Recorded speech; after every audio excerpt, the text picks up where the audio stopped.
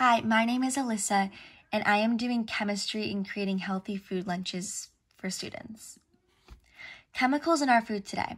Preservatives basically work to delay microorganisms from growing without affecting manufacturing quality or taste. These are often very cheap, but they can cause health risks. They work to prevent fungi from forming, such as yeast and mold.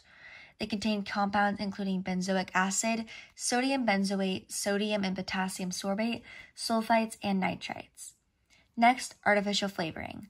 Artificial flavoring is a chemical mixture which is meant to replicate the natural flavoring of something. It is often cheaper and easier to get the natural flavoring, but it can cause health problems.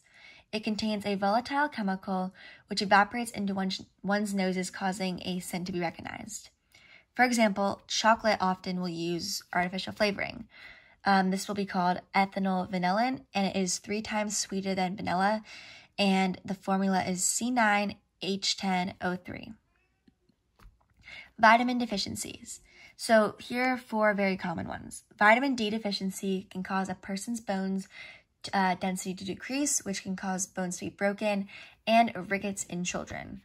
Foods including vitamin D include salmon, eggs, and milk.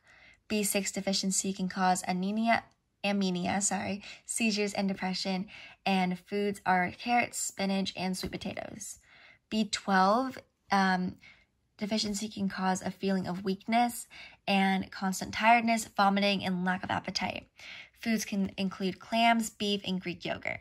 And then folic acid deficiency can basically create a lack of blood cells, which can cause anemia. Then foods with folic acid include citrus fruit, mangoes, and avocados. And how to help is you can provide students with meals which include necessary vitamins and minerals, using organic fruits and vegetables, and avoiding foods with artificial flavoring and preservatives. Thank you.